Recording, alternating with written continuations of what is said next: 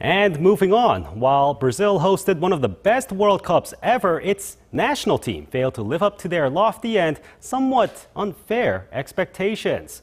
And so manager Luiz Felipe Scolari was fired after Brazil's Football Confederation decided not to extend his contract, which ended with the World Cup. Scolari's fate was sealed after Brazil wrapped up the tournament with 2 straight losses, the 7-1 mauling by Germany in the semis and the 3-0 loss to the Netherlands in the third-place match on Saturday.